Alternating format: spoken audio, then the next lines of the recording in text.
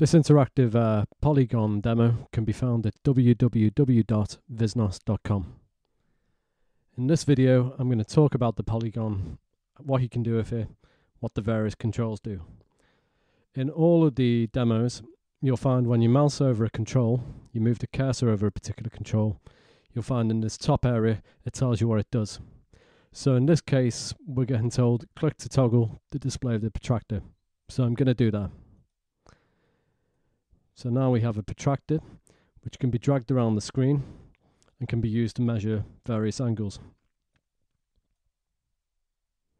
So we can see this one here is 60 degrees because it's an equilateral triangle. So let's hide the protractor. Next one, click to toggle the display of the ruler. So here we have a ruler, similar kind of idea. You can move it around, you can rotate it. Let's hide it. Draggable. You'll notice when I've clicked that, these handles have disappeared. Now you might want to do this if you've got the protractor on display, because if you have both the handles and the protractor, sometimes they can get mixed up and you're not sure which one you're actually dragging. Next one is snap. Snap is when you have draggable points. This actually changes how they actually work. So if I set it to 0, you can move anywhere on the grid. If I set it to 1, then you'll find we snap to the nearest square. The next controls I'm going to talk about are these 3 sliders. So what we have here is size, radius and angle. So you've got to be careful when you use these controls, because when you move them, they destroy any kind of previous shape you've got. So I'm going to move the sides to 4. We have a square, 5 pentagon, 6 hexagon, 7 heptagon, 8 octagon, and so on. The radius changes the actual size. What does a radius mean in terms of a polygon? I'll just show you quickly by showing you the circle. So this is a background circle, and you can see that's the radius. So all the points here on the regular polygon fit on the actual circumference of the circle. The angle means you can actually rotate the regular polygon here. You might have noticed one of the points is always yellow. This is the last clicked one. So if I want to add a side, it's in relation to this point here. It's always clockwise from the previous point. So if I want to add a side here, I click this point and add. In a similar way, we can remove points, and it always removes a selected point. Remove that point. There you go. Finally, this key here, button I should say, when I click it, it randomizes the polygon. Let's start with a regular one. So this is a good way to just alter the angles subtly, so you no longer have a regular polygon. The next control is a terminal. This actually allows you to enter some code, computer code, which is written in JavaScript, and you can actually change what happens to the polygon. I'm going to devote a whole video to this control because it's quite complicated.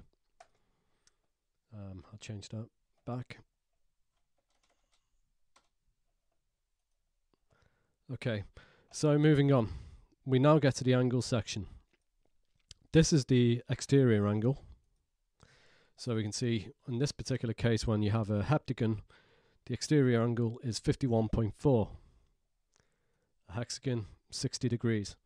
You can show the actual arc by moving this control here.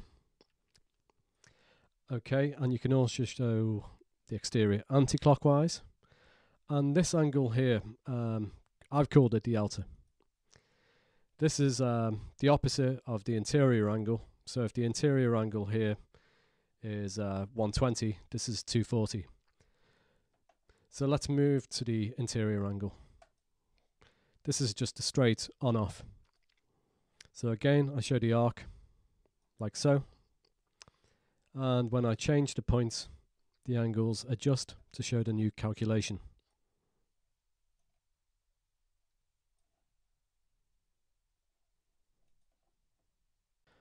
So finally we get down to the colors. So I've made a little change here to the polygon in question. So we can change the arc color, which is for the outer arc. It's a bit confusing now because there's a concave, so some of these appear to be inside. But as you can see, they are outer arcs. So we can change the interior, like so. Then we can change the stroke, which is the outside colour, the line colour of the polygon. So I'm going to change that to black. The polyfill, which is the inside fill colour, I'm going to remove that colour. I'm going to add spokes by giving it a colour. So these are the spokes, which kind of relate to regular polygons really.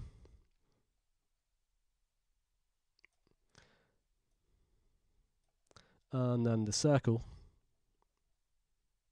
I'm going to make it yellow. So the reason you're seeing a star is because of voltage dysfunction. That's going to be in another video, but that's a little taster.